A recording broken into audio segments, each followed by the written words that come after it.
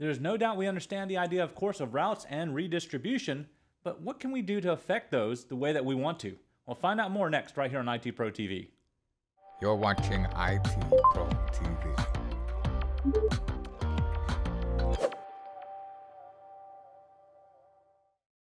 All right, we are jumping into the realm of route maps today, and here to give us better context on when we would actually use them and how we're going to use them effectively, Anthony Sequeira. All right, Anthony, there's no doubt that as we come from the CCNA part of our studies and learning, more than likely, if anything kind of gets a little bit confusing, of course, redistribution is probably the big one, but right after that, it's going to be the use of route maps and where they're actually used effectively and how do we actually get them to actually work the same way that we want them to. So, Anthony, where are we going to begin? Yeah, that's a great point, Ronnie. I didn't think about that. Route maps can be a little confusing for students when they're first starting out. And then you just reminded me that one of their biggest confusions is they're used for so many different things.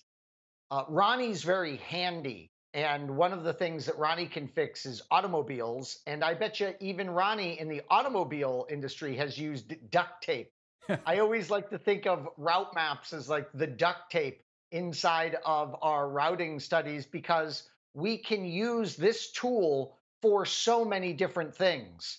We can use it for attribute manipulation in Border Gateway Protocol. We can use it to tag prefixes in OSPF. We can use it to do policy-based routing on a router. These are just some right off the top of my head that I'm kind of randomly picking when we go across all the different protocols.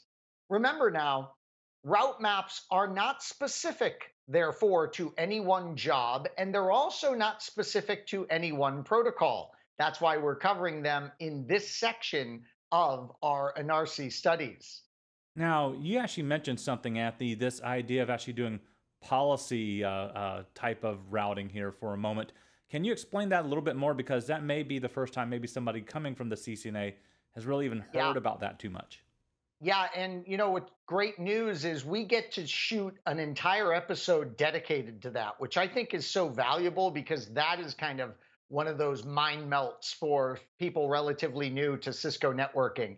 The policy-based routing feature is so cool, Ronnie. It allows us to construct a route map that's going to give the instructions for how routing is going to go.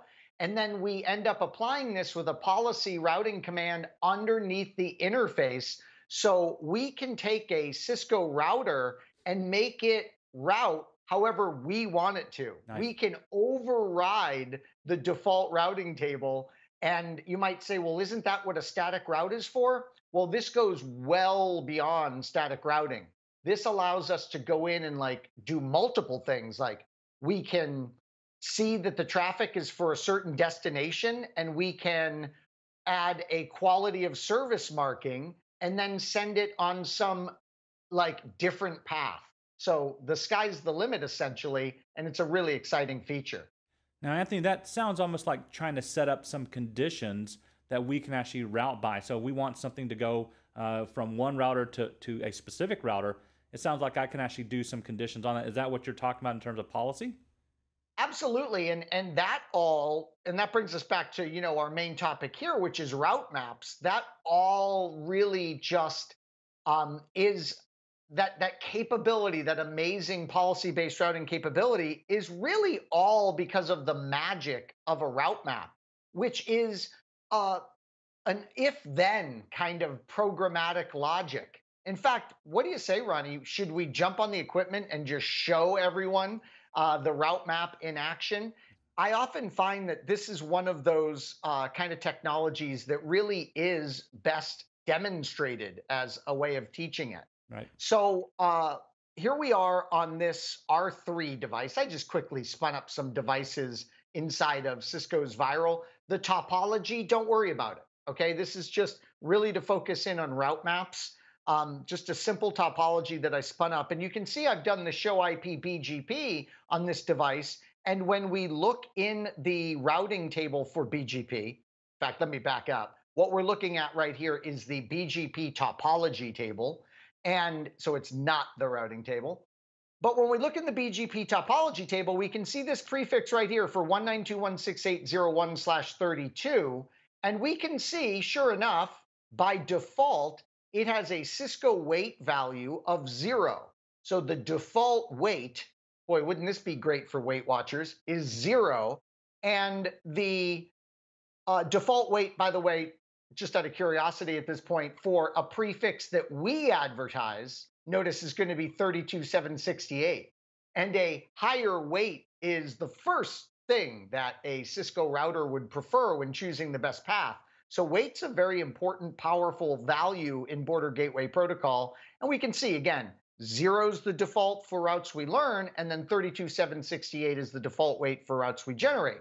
Well, what if we wanted to give that incoming 192.168.0.1 prefix a higher weight? How the heck would you do that? Well, a route map comes to the rescue like it does in so many different cases. So the first thing that I'm going to do, and I'm glad we're getting a sneak peek at some of this BGP related stuff, the very first thing that I'm going to do here is I'm going to do what's called a prefix list. A prefix list is a very, very cool, flexible, straightforward way in which to identify prefixes instead of having to use an access list, which is a pretty cumbersome way to do it.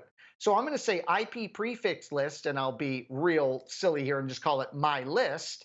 And then I'll get some context sensitive help. I want to permit, and then I give the prefix and the prefix mask lengths all in one handy statement. So I'm going to say 192.168.0.1/32.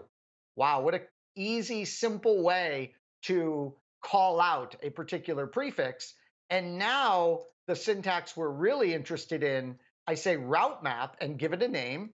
Again, not being creative, I'll call it my map. And then our context sensitive help, we do a permit or deny on the route map, which would have like filtering logic if you were using this to filter. But in our case, we're using it to set the weight to a custom value for this incoming prefix. So I'm going to say route map, my map, permit. And then what's next? We can do a sequence number. So I can start the sequence numbering at 20 if I wanted to not start at the default of 10.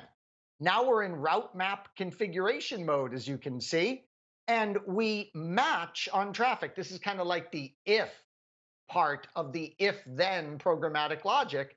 So I say match IP address, and it was called my list. Oh, in fact, I think I have to say match IP address prefix list. There we go, my list. So if we match on the prefix specified in that prefix list, which was, of course, 192.168.0.1, the route in question here, then I'm going to say set the weight, and let's do a number that would jump out at us. How about 7,777?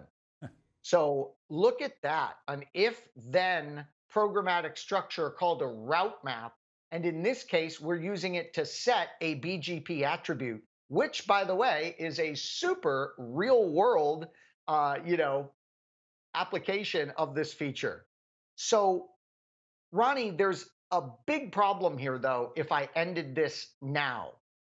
And in fact, this would be really dramatically witnessed if we were learning like thousands of prefixes, which is very realistic for BGP from our neighbor.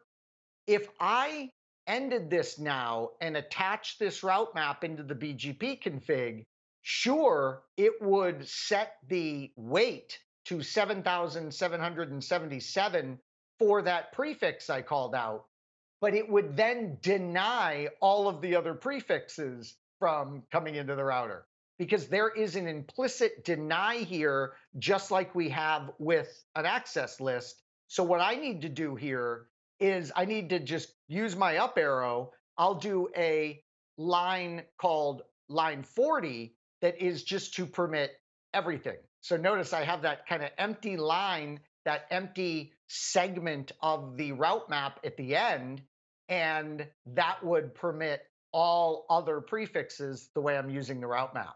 Now, Anthony, with this single line that actually is going to give us that permit all, is there sort of like in the access list where we can actually put that in and then put in like a keyword log at the end? Is that something that can be done so that we can see if it's actually working or not? That isn't done, but the Okay. great news is that we have logging on the route map. Nice. So here you can see it, Ronnie. So we don't have to do anything special. When I do my show route map, it will give you a breakdown of the route map that you've constructed. And notice there's, policy routing match information, right? Built right in there. So when we use the route map from a policy routing perspective, we have a built-in counter. All right. Now, Anthony, is this sort of like also, I keep going back to access list because that's what CCNA students are probably going to be most comfortable with trying to compare that to from what from what we've seen so far. So you've actually created the route map. So where are we going to apply this? Didn't you say it's in the router config, or is it on the interface that we'd actually apply something like this? Great call. So I love what you said there. A lot like access lists, right? This thing's all fancy and beautiful, and it's useless because right now it's not applied anywhere. And I love what you brought up there, Ronnie. Where do we apply it? Would it be here? Would it be there? Well, it all depends. What are we doing with it, right? So we are manipulating a BGP attribute. So we're going to be applying this in BGP. But if this were a policy routing scenario, then we would be applying this to none other than the policy route statement that's under the interface. So, oh, and by the way, Ronnie, you asked a great question about logging. Um, if you wanted logging, right, associated with details of the route map, one fun way to go would be to use an access list and turn logging on for that ACL Oh, entry. Yeah, nice. so now you're getting the ACL logging, and that ACL, of course, is used in the route map. All right, so what we're going to do here, Ronnie, is we're going to get this thing applied. I mean, after all, this is all fun and wonderful if it actually works. Now, just to make sure there's nothing up my sleeve, let's do that show IP BGP one more time. And we want to make sure that the 192.168.0.1 prefix does indeed have the weight of 0 still. And we hope to change that with the work that we've done in the route map. So I'm going to go router BGP1, and I am going to say neighbor 10.0.0.5, I do believe we are neighboring with. And I'm going to say, oh, look at that. It doesn't allow me to enter the route map command there because we've actually done the address family configuration mode style here in BGP. Don't get freaked out by this if you haven't seen it in a while or never seen it. We'll be covering this in great depth with you here in ENARSI, but I just need to go in there and do my statement. So I go neighbor 10.0.0.5, and then I say route map, and it was my map, and we have to give a direction. So we want this to apply to incoming routes. And that error right there, specify the peer group, whatever, this just means that I did the wrong neighbor IP address there. And so let me just do show run pipe section BGP. And I just need to remember what neighbor IP address that I'm working with. And I wasn't even close. It's 10.0.0.9. All right, so here we go. We're going to go neighbor 10.0.0.9. And we're going to do route map in. I'm going to end. And we're going to do our show IP BGP. And this is a point, Ronnie, where we have to remember that BGP isn't all about convergence. And so that can be really tricky when troubleshooting. So we're kind of troubleshooting this route map right now, aren't we? Because we applied it and we've got no change for this incoming prefix. Yikes. But remember, I went and looked pretty quickly. So I chatted with you for about 30 seconds there, and that was enough time to have the convergence kick in. And notice we got a nice lucky 77777 weight for that prefix in question. Now, going back to your neighbor statement that you did, so what we're actually saying when we do the inbound there is this an update to my router that's coming in, or am I actually pushing this out that the other routers are actually able to see? Yeah, so let's envision that, Ronnie. So in fact, let's do this. Show run pipe section BGP. Uh, let's take a look at the command, and there is the command, and it's a BGP command neighbor, the neighbor ID, route map, my map in. So what's exactly happening here, Ronnie, is we have the prefixes coming in via the 10009 Okay. peering, and the route map is applied as BGP updates are coming in. Okay. So this local router, R3, it looked at the updates coming in to see if any were involving the 192.168.0.1 prefix. When it saw that update, it set the weight of that prefix to the all sevens and then installed it into the BGP topology table. Now, does that get moved into the routing table? Well, if everything's okay with the reachability and stuff involving that prefix, sure. And there we can see that prefix in the routing table. Notice it's pretty interesting that the weight, of course, isn't shown there. Right. The weight is not something that shows up in the routing table. The weight, remember, is in the BGP topology table. There it is. And that could help pick this prefix to be advertised into the routing table, but it's not shown in the routing table. Now, yeah, sorry about that. I do have no a question that now that we've actually affected this on your third router, I'll call it router 3 here. Now that we've affected it there, do I need to consistently go throughout my particular interior BGP to ensure that I have the same thing all the way around, or is this just a router by router route map that we actually use? Yeah, so excellent question. So the way we did this, we constructed a route map and set that route map for the directionality, right, on a peering of updates to influence those. And that, in this example, would only be done here. And this is why I say that. Weight, remember, is a locally significant value. Right. So when this R3 device sends this update on to, let's say, R4, R4 is going to receive it, and it's going to strip any weight value because by default, because again, wait a minute, whoa, back up the truck. To be technically accurate here, the weight isn't even sent. Right. Okay, so yeah, this R3 device is not going to be sending the weight attribute along with the prefix in BGP.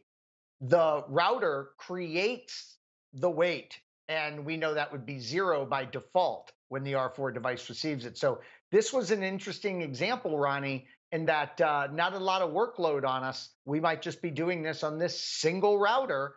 And remember, by the way, it's worth just kind of refreshing about this. Remember, the weight is a very, very, very fast and efficient, surefire way. It's the first thing the local router would look at. If we had a bunch of different paths, Ronnie, in BGP to get to that prefix, the weight is the really quick tiebreaker that we can set. All right, Anthony. Well, thank you again for helping us to kind of get started here in terms of route maps and being able to actually be able to use them a little bit more effectively. We can actually apply it here as well as some of the other contexts that Anthony had mentioned, but make sure you pay attention to them as you're likely to see them again, not only here, but also, of course, on questions on the ENARSI exam. Well, that will do it for this particular episode then. Signing off for IT Pro TV, I'm your host, Ronnie Wong. And I'm Anthony Sequeira. Stay tuned right here for more of your Cisco ENARSI show. Thank you for watching IT Pro TV.